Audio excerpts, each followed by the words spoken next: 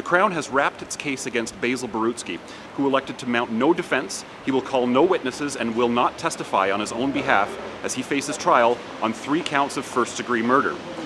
Borutski has admitted in a police interview to killing Carol Culleton, Anastasia Cusick, and Natalie Warmerdam in a rampage through Renfrew County on September 22, 2015.